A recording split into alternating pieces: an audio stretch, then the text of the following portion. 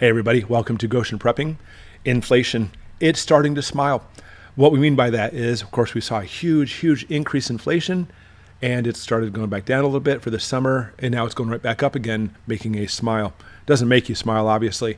But here's the thing. Typically, we see higher prices and inflation occur during the summertime, and summertime's coming to an end, no matter how hot it is in your neck of the woods. So with this, as we're heading into fall, inflation's going up even more. We're heading for a very difficult fall and a very difficult winter because of this. Sounds kind of familiar, doesn't it? So I found an article showing 7 things we're seeing inflation going up on, and there are certainly lessons to learn about this article, by the way. Stick through this because you know what? There's things we can do about this. It's from an investment website called Geobanking Rates. These 7 grocery items just became more expensive due to inflation. Number 1, grain products. Global conflicts, especially the war in Ukraine, they are a major exporter in grains and oil seeds. It significantly impacted the cost of grain products. Cereal and similar products have seen a whopping price jump of 10.7% in the last year. And yeah, we've been talking about this one. We've seen shortages because of this. And I will tell you the first thing off, grains and oil seeds are things you probably shouldn't have in your diet anyway. We're going to see these common traits throughout most of this list, by the way. But you know what? I'm not here to judge. I'm not here to tell you what you should eat, what you shouldn't. I'm simply just giving you the news as far as what kind of shortages and inflation price jumps we're seeing.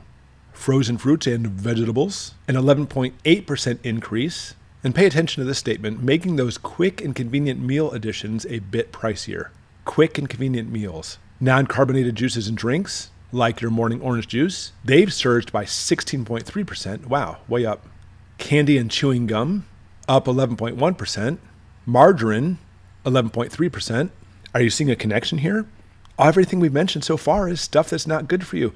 I'm even going to argue orange juice. I mean, orange juice, yeah, it has lots of vitamins in there, but the amount of sugars in orange juice, especially the orange juice you get from the grocery store, full of sugars. It's really not as good for you as you think it is. In fact, the rest of the stuff in this list, forget it. We shouldn't be prepping it anyway.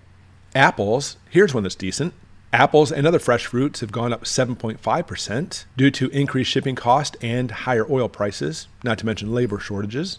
And finally, number 7, processed foods. So I'm going to argue, with the exception of apples and fresh fruits have gone up, all the rest of this stuff really shouldn't be stuff you have on your list anyway. Notice earlier I talked about the quick and convenient snacks. That's what we're looking at for everything on this list, except for, well, practically speaking, apples. Quick and convenience is what modern America, even the modern world, is looking for. I want to throw a TV dinner in there and off I go.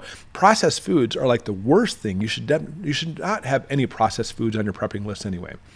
So what's the solution here? Because it comes down to, you know what, we've seen an increase in all these items. Granted, we've seen an inflationary increase in most items, if not all of them, but these items specifically are really bad for you. And if anything, you should really shift your mindset and stay away from this list. Again, except for maybe apples, and go with things that are basically wholesome, whole foods, really good for you ingredients, and stockpile those anyway. All right, so moral of the story is the inflation of these items doesn't really hurt me so much. I'd rather stockpile other stuff, but overall, we're seeing inflation going up again anyway. And again, you have to understand, coming into this fall and this winter, it is going to get rough. We're going to see higher inflation, much higher prices. It's starting all over. Well, it never finished, but it's starting all over again, and we need to be prepared.